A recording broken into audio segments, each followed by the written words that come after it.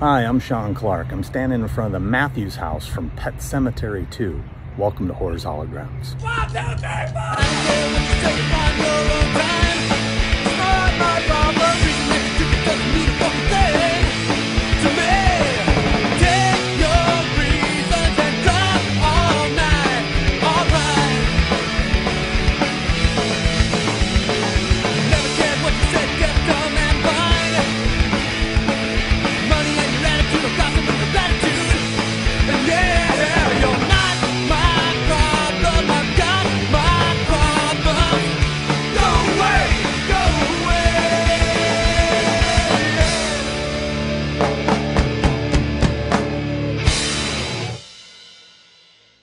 We begin our adventure in beautiful Senoia, Georgia, the town that is now famous for being the home of the Walking Dead.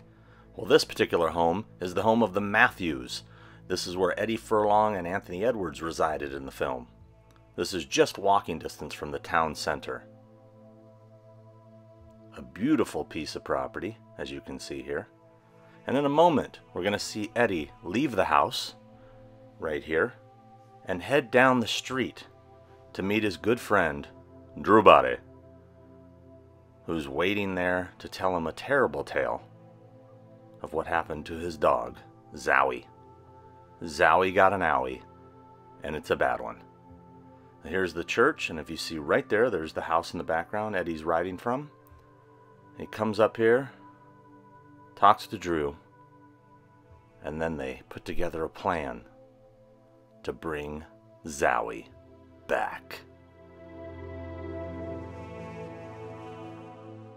They now head down Main Street in Senoia, Georgia. This is the center of the town. And right over there, beneath that water tower, is where the animal hospital resided. Just down the street, filled with many Walking Dead themed shops and stores, and constantly tours being given, is the heart of Senoia, Georgia. So straight ahead, the Senoia Bicycle Shop. This is the building that was used for the exterior of the animal hospital. Now, if you notice, there's a few new buildings next to it, which is obscuring that water tower, but you can still see it poking out from the top there. And just a few doors down, my good buddy Norman Reedus and Greg Nicotero have their restaurant, Nick and Norman's. Once again, Walking Dead consuming this town in every way, shape, and form. Now we are going to head inside the animal hospital, which I believe is a set. I went inside this place, looked around, and I do not believe they used this interior in the film. Now, there's a few reasons why. There are similar layouts, but this building is way deeper. First off, there's no windows at the top of the building. As you can see in the film, there's windows lining the top just beneath the ceiling. But you can see those windows up there. Those do not exist in the real building. As you can see, I was looking on the side too to see if there was spots where those windows might have been, but there's no windows. And also another thing, anytime you see someone come in the front door like this, you can never see outside. That's a sheer sign that they weren't on location. See? Also, just poking in, can't see what's out there. That's because it's a set. They didn't use the interior of the bicycle shop. This was all built somewhere else. If you look, this property is so deep. You know, some people have speculated this area is that area they're walking through now. Well, that's way back there. It would have been more about where I'm standing. And it just does not work. There's no pillars like that in the dead center. There was no pillars. It is a different location. But it's still cool to be in there and imagine that maybe this is where the pet hospital was. But more than likely, it's just the bicycle shop. So I'm going to say case closed on that debate. Let's move on. Just 2 doors down from the animal hospital, or Sequoia bike shop, is the Queen's Jewels. Now this location was used for the front of the sheriff's office. This is where Clancy Brown would have worked. You can see the street here where the kids are trick-or-treating. There's a nice shot looking down the street as the kids enjoy Halloween. But it's right in this doorway, right here, where Clancy Brown is standing, watching the kids trick-or-treat. Just 2 doors down from the bicycle shop and 4 doors down from Nick and Norman's. So right now we're in front of what was Ludwig Junior High School, but as you can see, this building has been completely remodeled, and today it is the Banquet Hall of Alvation. Don't know what that means, but let's go take a look over here. So right behind me here, kind of where this curb is where the bike rack would have been, where Eddie Furlong had his bike locked up right here. And right over there is where he was getting chased out. And then they go across the street. They go off in that direction. We're gonna go take a look at in a second. And then later in the film, they're right over there. So this whole corner here was used quite a bit. Let's take a closer look at it.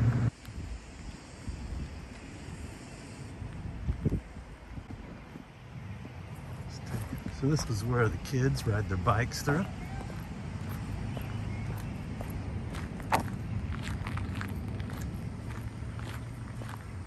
And I do believe they crossed this bridge over here.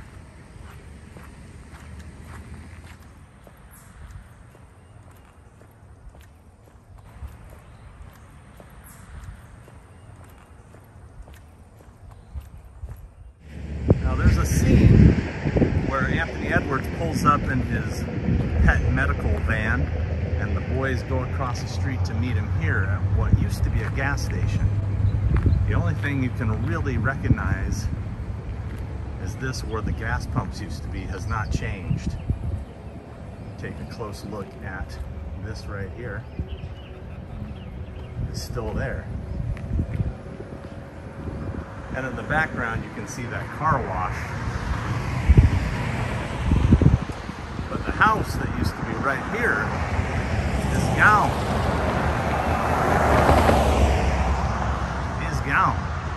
But here's something you don't always see. An old phone booth, minus the phone. Kids today will be like, what the hell is that? Yeah.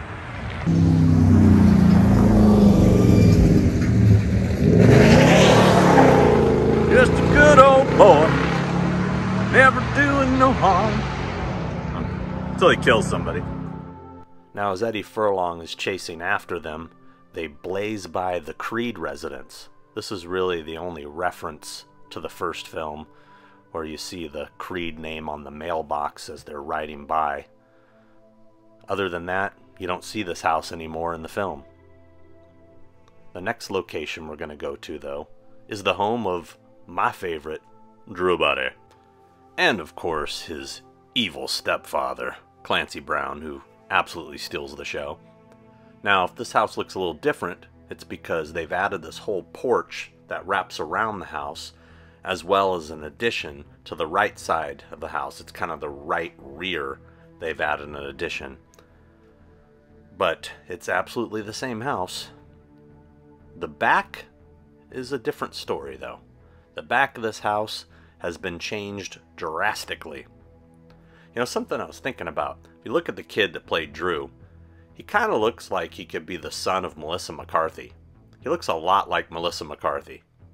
I'm just throwing that out there. It just kind of popped in my head when I saw his expression there for a second. Anyway, the back of this house used quite a bit in the film, where Clancy Brown had his rabbits. You see that whole porch there? Well, as you can see here, it's completely been redone. You don't even see those stairs anymore. Those concrete stairs right there. Take a close look at those. Because even though you can't see them, they're actually still there. I know you're saying, Sean, come on now. Where are they? Well, I'll show you in a second. Now, if you take a look at the backyard here, you'll see there's now a pool. It's totally been redone. So looking out from the back door here into the backyard, you'll see it's just a regular yard. heading into some trees, maybe forest kind of vibe. That stuff's still back there. They've just added a pool. That's pretty nice. Done some serious upgrades. But let's get back to those stairs, shall we? Because underneath this new porch, right here, in this crawl space, is the stairs. They are still there. Check it out. How cool is that? Pretty damn cool, I think. And what's even cooler is that the homeowner let me check this out. She was very accommodating, and I appreciate it a great deal. Little preservation of movie history. And here's the bridge briefly seen in Pet Sematary 2. The boys meet on this bridge.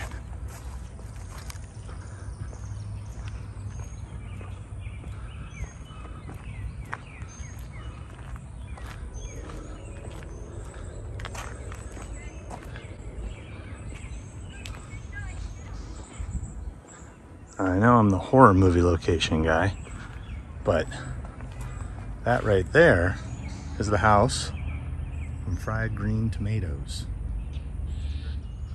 But that's about all I got on that one. Couldn't tell you much more. We see the boys heading up this little dirt path, which is overgrown now, next to this highway.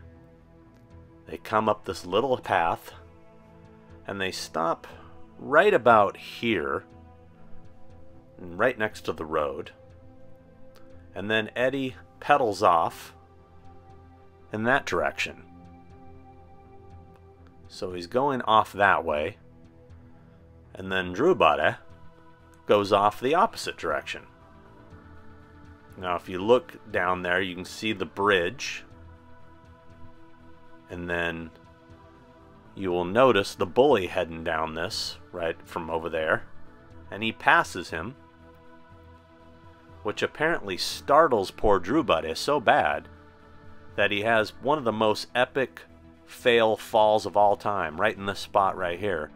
It really seems to fluster him. He can't get his footing no matter how hard he tries. So they do a little movie magic here. So the boys come from this direction, Eddie pedals off in this direction, and then you see the bully head from this way going after him. But then when it cuts to him coming up behind him, it's actually at the top of this hill up here. From up here is where the bully is following him, so they're coming back from the direction that he just left. Movie magic.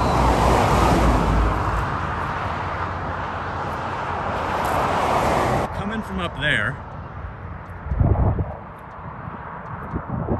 Now one of the things you'll notice, the sign is gone, but there's a yellow triangle sign.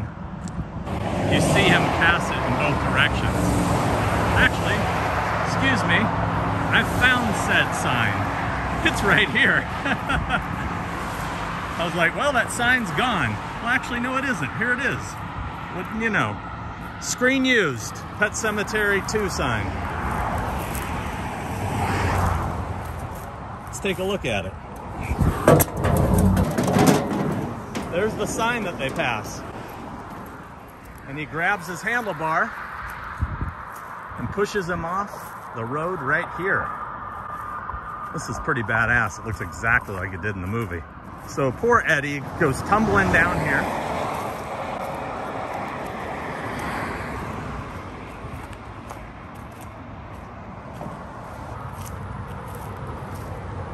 Right down here is where the fight would have taken place. And Eddie goes running off in that direction. And Clancy beats his ass right around here. Pretty much up against this ridge, I believe. Takes him out with the back of the motorcycle. It's pretty cool.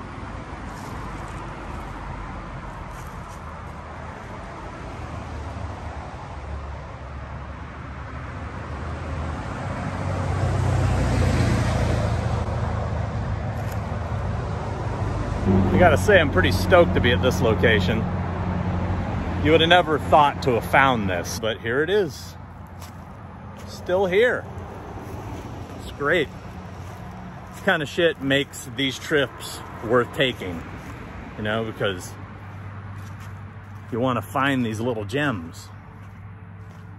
Unfortunately, this one's still here, right off of Highway 74. Just outside Sonoya, not far from the other locations. The Creed house and the Matthews house and the church and everything, and the animal hospital just inside town.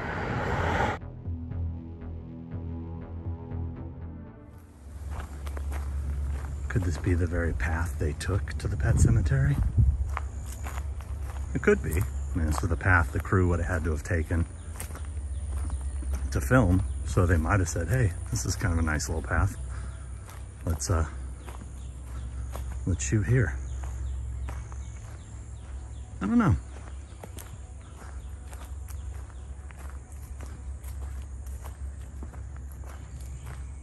You know, thinking about that song, I don't want to be buried in a pet cemetery.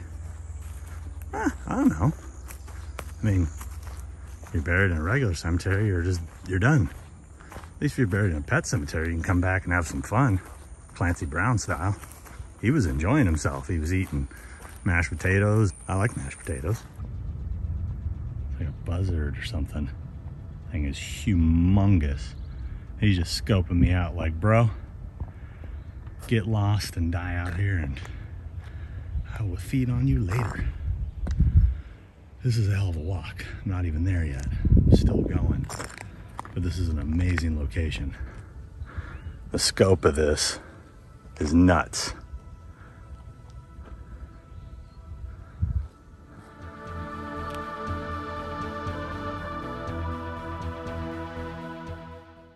So here we are at the final location of our tour, the burial grounds from Pet Sematary 2.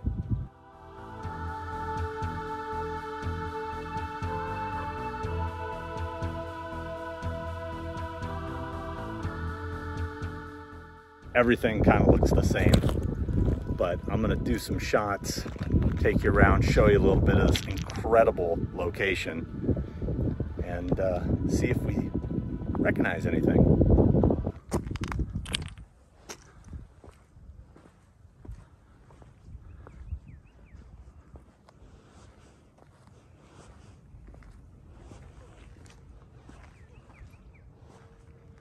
A lot of the stuff looks like, you know, what does this say?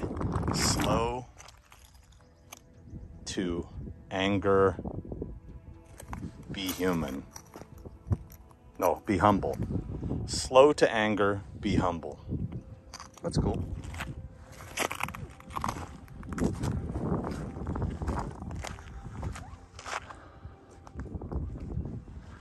Yeah, this is definitely the spot. It's definitely here.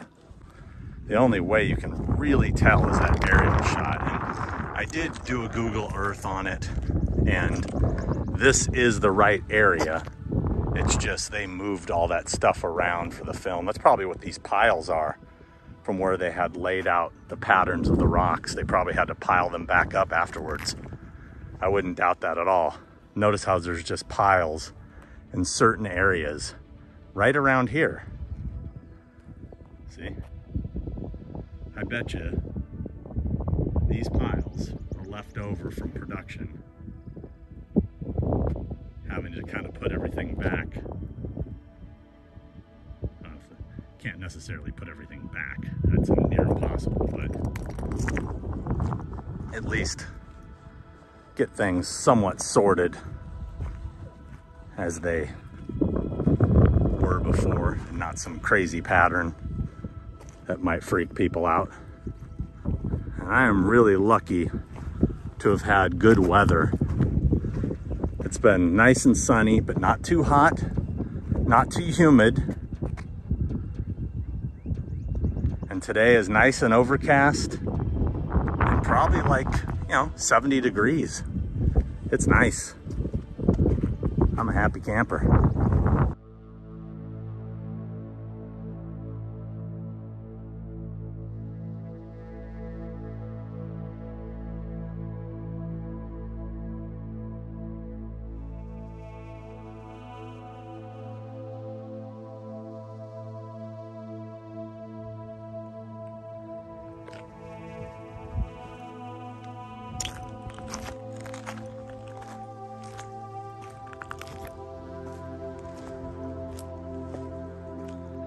It's like endless. An endless sea of rock.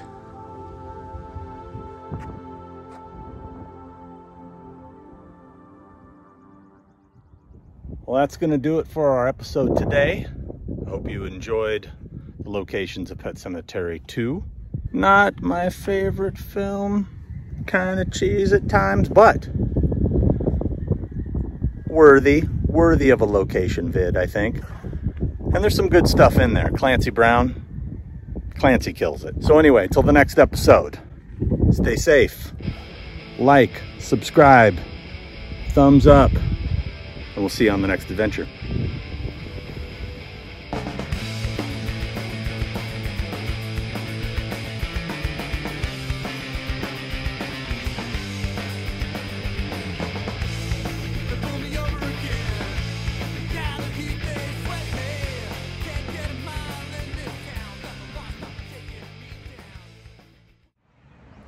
So right now we're at Ludlow Junior High School from the film Pet Sematary 2, and as you can see, it's the banquet hall of aviation. Alvation. That's better. Let's try that again.